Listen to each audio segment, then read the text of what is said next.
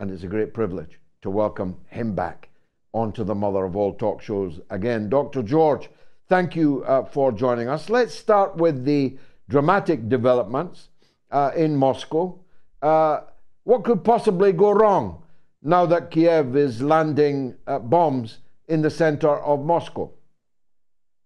Well, what indeed? Well, obviously, Ukraine is desperate for escalating this war, because ultimately the only way it can hope to prevail is through U.S. military intervention. And so that's obviously what it's going for as it launches these attacks on Moscow or wherever.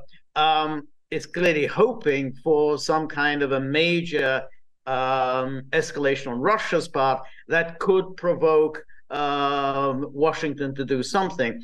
I don't think that would work. However, there is a real danger that Washington could yet be provoked into getting directly involved. I don't think it's so much the sort of terrorist attacks on Russian cities, but more through the activities of Poland. Poland has become the rabid dog of Europe and is very anxious to provoke some kind of an incident with Russia in the hope of, again, triggering NATO's famous Article 5. So an attack on Poland is an attack on all, and therefore everyone must go to war on Poland's behalf. So I think that's probably at the moment where the greatest danger lies in terms of direct NATO intervention. Let me detain you on that point.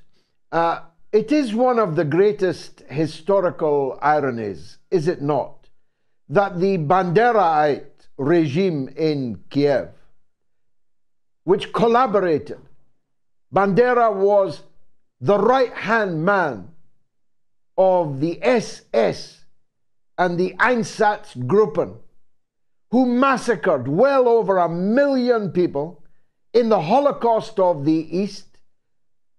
Many of them, most of them, Polish, that the Polish government is now in double harness with the supporters of, the descendants of, those who mass murdered Poles. How's that for an axis?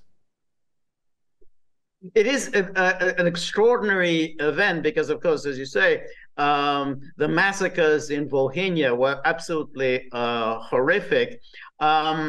But the strange thing about Poland, and I don't claim to be, to understand this wholly, is that the Polish hatred towards Russia is far more intense than its hatred towards Germany. I mean, it does hate the Germans, but nothing to the extent that it hates the Russians. And by the same token, it doesn't hate the Ukrainians anything with the intensity that it hates the Russians. Now, one should also say that the Poles treated the Ukrainians very badly during the late 1930s, during the forced Polonization campaign. I mean, Poland seized this territory from Russia in 1919, 1920, while Russia was absolutely preoccupied with the Civil War. So Russia was forced to sign this agreement, the Treaty of Riga, 1921. So Poland grabbed itself a big chunk of territory and treated the inhabitants very badly, which I think contributed to the subsequent bad treatment that was meted out to the Poles. But nonetheless, the extraordinary thing is that Poland has this animus towards Russia, and then Putin pointed out correctly is that yes, Poland lost some territory in the east, but it was more than compensated by huge rewards of territory in the west, the parts of East Prussia and West Prussia and so on. So Poland should be rather grateful to the Soviet Union for essentially restoring a big country after World War II, not to mention the fact that the Soviet Union liberated Poland from Nazism. But nonetheless, the Poles absolutely loathe the Russians with an intensity far greater than the Germans, the ones who actually enslaved Poland. It's a mystery, and I don't fully understand it myself.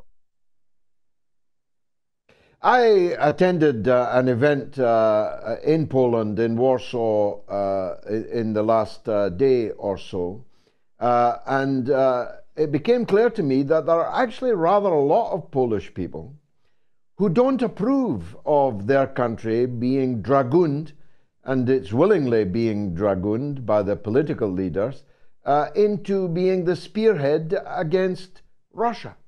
They think that no good can come of it. And moreover, there's a real fear that martial law will be declared in Poland, at least in part of Poland, and that will be used to cancel the upcoming elections in the country. What can you tell us about that? Well, that's a distinct possibility because Poland right now is whipping up an extraordinary fervor against Russia. It's pretty much like, they're moving onto a war footing. They've escalated their military spending. It's, I think, something like 5% of GDP, so well over what anyone demanded of NATO. It's getting all of its arms from the United States, so it's not even bothering with the EU defense industry.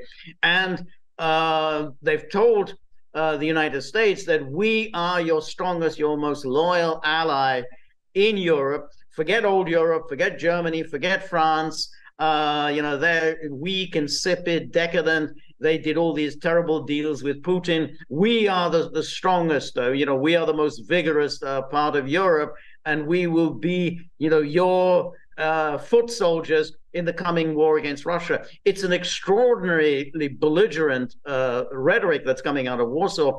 But you're right. I mean, I talk to Poles as well who are very sensible, very reasonable, who don't want to get dragged into the stupid war. But Poland's leaders are not like that. So whether it's Donald Tusk or whether it's Radek Sikorski or whether it's Morawiecki, or Kaczynski, the leaders, they are all absolutely demented in their anti-Russian hatred. Now, leaving aside the Eastern European theatre for a moment, though, I'd like to come back to it. These were extraordinary scenes in St. Petersburg over the last few days, weren't they? No one could have expected this African Renaissance to be picking up the momentum that it has, and the closeness of African countries now to Russia and China is quite extraordinary, isn't it? Absolutely. And it's very interesting that Putin brought up the names that you mentioned, Ben Bella, Nasser, Nkrumah, Lumumba, Samora Machel. And he actually said that, well, the Soviet Union did a great deal to liberate the peoples of Africa, a great deal to fight against colonialism, neo-colonialism, great deal to fight against apartheid. And then he said, at the time, this wasn't really that popular a policy within the Soviet Union, because people were feeling, well, why are you giving all this stuff to Africans? Well, we could use some of this ourselves. But then he says, well, actually, the Soviet Union made a very sound investment, because now, decades later, these Africans come to us and they are very grateful to us and are very well disposed towards us, and want to help us precisely because of that long record of Soviet assistance to Africa during those decades. And it's very interesting that Gorbachev, who kind of tossed away the Soviet Union, the Soviet legacy, and everything, over a kind of a boozy lunch with Helmut Kohl, didn't really realize he had so absorbed the Western view of the Soviet Union. He didn't realize that for much of the rest of the world, they didn't see the Soviet Union in the same way. They didn't see it in this sort of communism, anti-communism paradigm. They saw the Soviet Union as a positive force. And I think Gorbachev and the people around it didn't realize that by tossing away the Soviet legacy, they actually did a lot of harm, a lot of damage to the rest of the world. And this was a point emphasized by the president of Eritrea, who gave a very long presentation in front of Putin, and was very critical of Gorbachev and the Soviet leaders around him, that you tossed all this aside and you left us in the lurch. We looked to you for assistance and you left us in the lurch, and that maybe Russia now is actually coming back to that the Soviet tradition of assistance to the African people. Well, the Russians are back, but the French are on their way out. I was looking at a map today of the African countries that have literally kicked France out. And now Macron is threatening war. And as we speak, the French embassy in Niger is on fire. Yeah.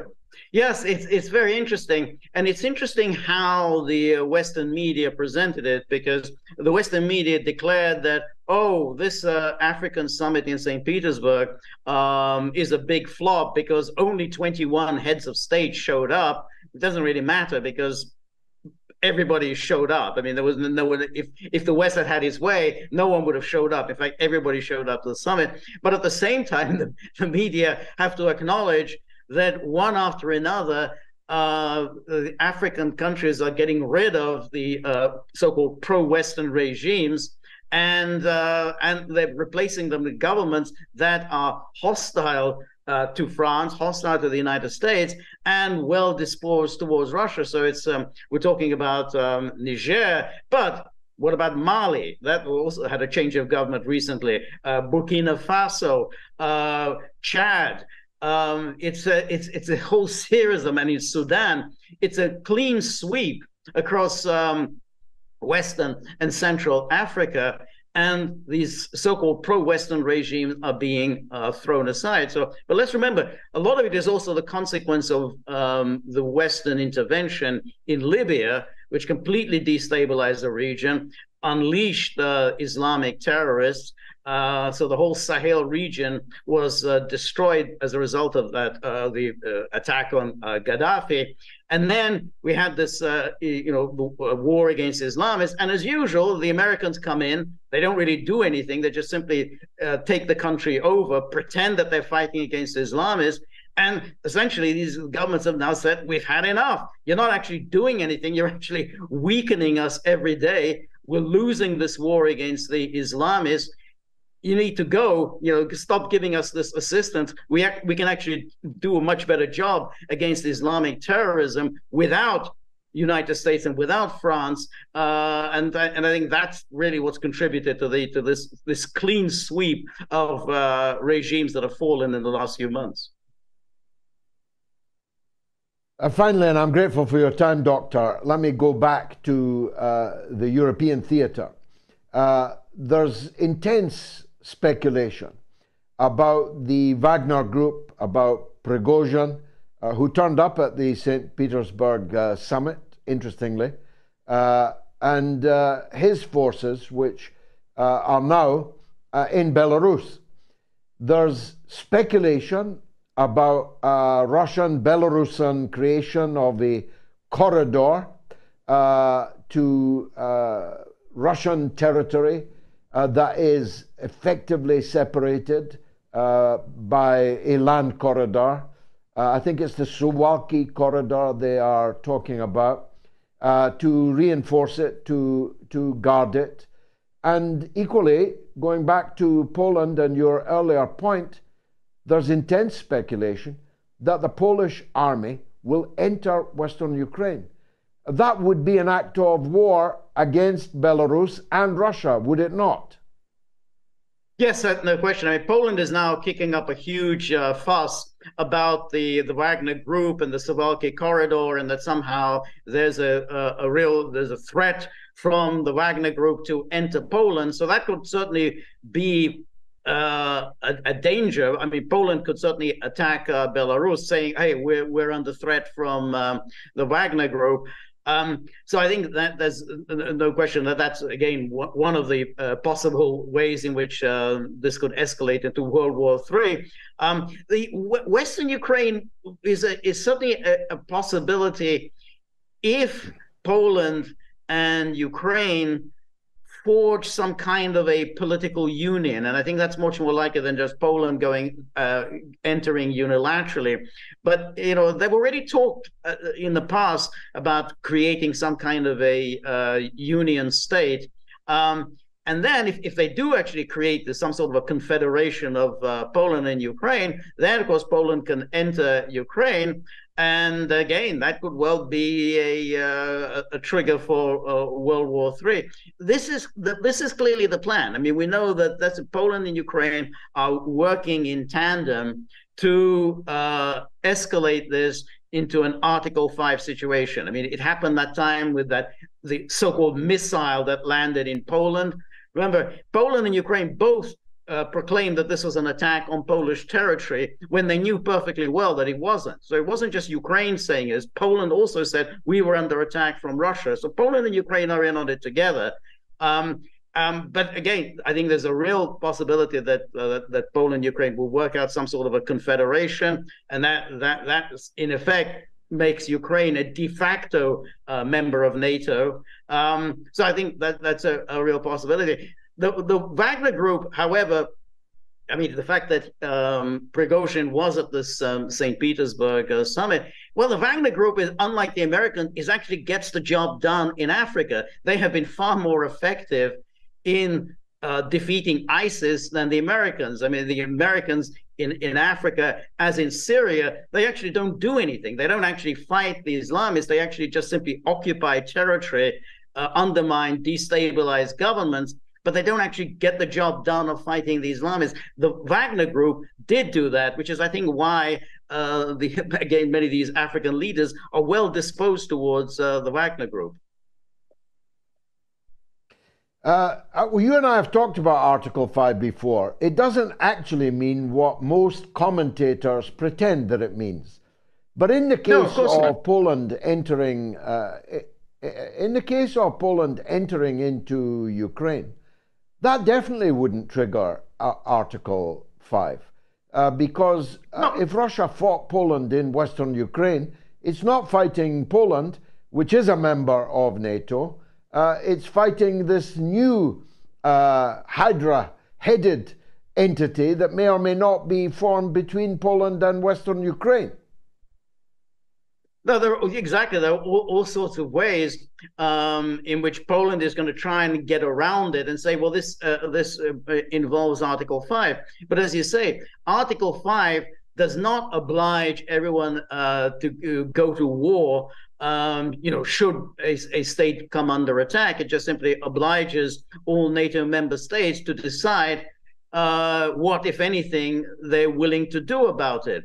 But more important than Article 5 is Article 1. Article 1 obliges every NATO member state to resolve all issues with non-NATO member states by exclusively peaceful means. Article 1 supersedes Article 5. Well, Poland hasn't remotely sought to resolve its conflicts with Russia, a non-NATO member state, by peaceful means. And on the contrary, Poland has gone out of its way to provoke a war with Russia. So there's no way that Poland can try and invoke Article 5. We're under attack. We weren't doing nothing, so please come and help us. There's just no way that Poland can make that case.